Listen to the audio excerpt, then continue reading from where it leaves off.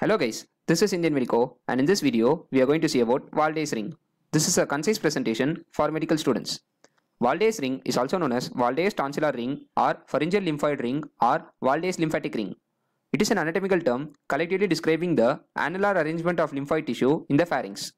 Scattered throughout the pharynx in its subepithelial layer is the lymphoid tissue. This lymphoid tissue is aggregated at places to form masses which are collectively called Waldeyer's ring. It is named after German anatomist Waldeyer Hartz. This picture shows the various regional lymphatics in the body. This is the Waldeyer ring. This picture depicts the Waldeyer's ring. It is an interrupted circle of protective lymphoid tissue at the upper ends of the respiratory and alimentary tracts. From superior to inferior, it includes one pharyngeal tonsil or adenoid which is located in the upper midline in nasopharynx, two tubal tonsils which are located around openings of auditory tube on either side, two palatine tonsils which are located on either side of oropharynx, and one lingual tonsil which is located under mucosa of posterior third of tongue.